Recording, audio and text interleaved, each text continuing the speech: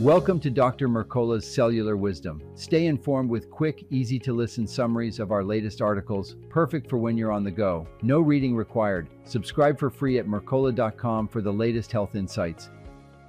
Hello, and welcome to Dr. Mercola's Cellular Wisdom. I'm Ethan Foster, and today we're focusing on an issue that has garnered increasing attention in recent years: PFAS contamination in our drinking water. PFAS are often called forever chemicals because they persist in the environment and in our bodies for years. They've been found in everyday products like non-stick cookware, stain-resistant fabrics, and even firefighting foam. Research indicates they can lead to significant health concerns, including cancer, weakened immune function, and infertility. Joining me is my co-host, Alara Sky, who has a special interest in natural approaches to health. We'll discuss how PFAS enter our water supply, how they affect our well-being, and what steps we can take to minimize exposure. Thank you, Ethan. I'm glad we're shedding light on PFAS today because many people remain unaware of just how prevalent these chemicals are. They're found in countless household items and have been detected in water sources across the nation. Some studies have linked PFAS exposure to a higher risk of childhood cancers, especially those of the blood and kidneys. There's also concern for adults, with associations to liver damage, infertility, and immune system impairment. Today, we'll examine how these chemicals reach our water supply, look at emerging filtration technologies, and discuss practical steps people can take at home to reduce their exposure. Let's begin with what PFAS are and why they have earned the name forever chemicals. PFAS stands for per- and polyfluoroalkyl substances. They're human-made chemicals that resist heat, oil, stains, and water. Because of these properties, they don't degrade easily, persisting in the environment for lengthy periods. We often find PFAS in manufacturing runoffs, landfill leaks, and even sites where firefighting foam has been used. Once these chemicals enter a water source, it becomes a long-term problem because they're difficult to remove using conventional means. Exactly, and that's where the concern arises. PFAS accumulate over time in water sources. When local industries use or dispose of products containing these chemicals, they can seep into rivers and groundwater, sometimes unnoticed. One example is the Cape Fear River in North Carolina, where industrial dumping led to high levels of PFAS. Residents relying on this river for drinking water experienced exposure without initially knowing it. Since PFAS are so persistent, stopping the source of contamination is not enough. We must also deal with what's already present in the water. One of the most troubling aspects is the link to childhood cancers. In a study set for 2025, researchers found that children exposed to higher levels of PFAS in the womb showed an increased likelihood of blood and kidney cancers. This finding aligns with broader concerns about potential long-term health impacts. When we consider that PFAS can also contribute to infertility and other chronic conditions, it becomes clear why many refer to them as a silent threat. They often don't produce immediate symptoms, but they accumulate and pose a serious risk over time. Indeed, it's important to acknowledge that children can be especially vulnerable. Their developing bodies may be more susceptible to the negative effects of toxins in water and other sources. However, this is far from just a children's issue. Adults also face risks such as compromised liver health and a weaker immune system. Over time, PFAS can interfere with hormonal balance and various biological processes, raising concerns about long-term exposure for everyone. Let's talk about filtration. Many of us use basic water filters at home, whether it's a filter in the fridge or a simple pitcher filter.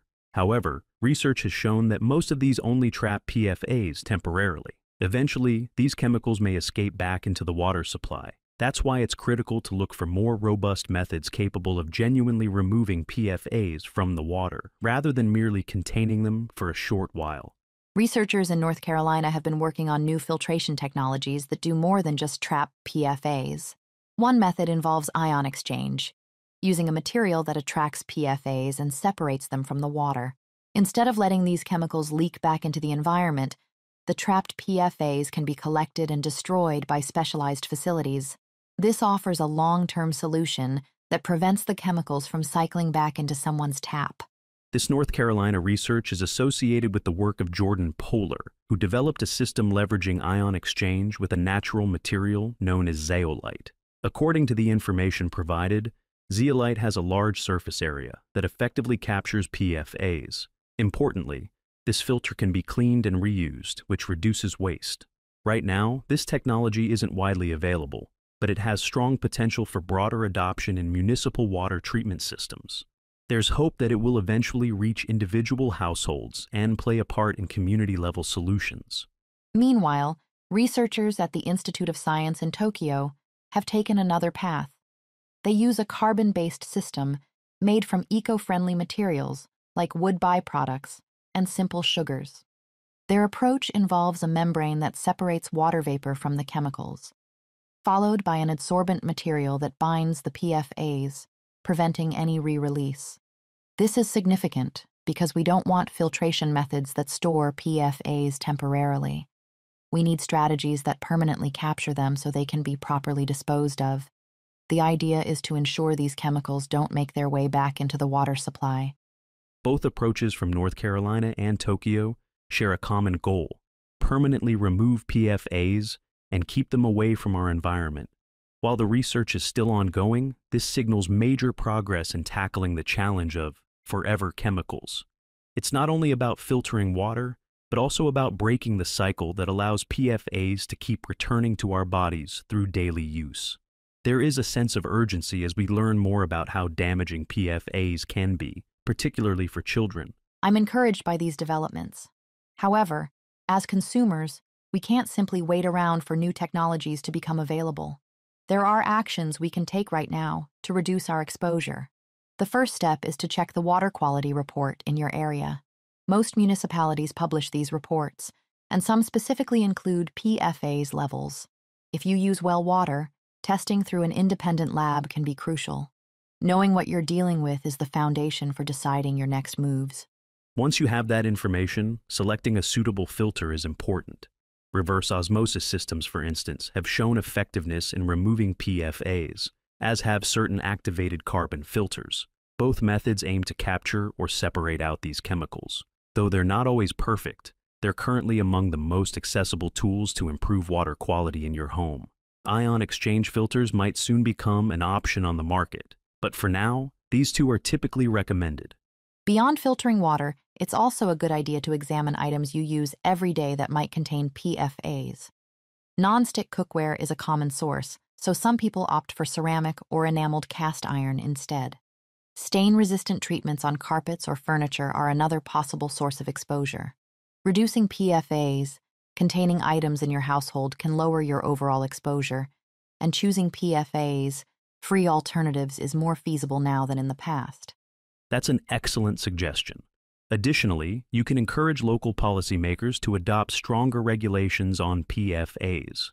Community advocacy can drive investments in better water treatment solutions at the municipal level, which benefits everyone. Even simple measures like contacting your local representatives to express concerns can help accelerate changes in local water treatment policies.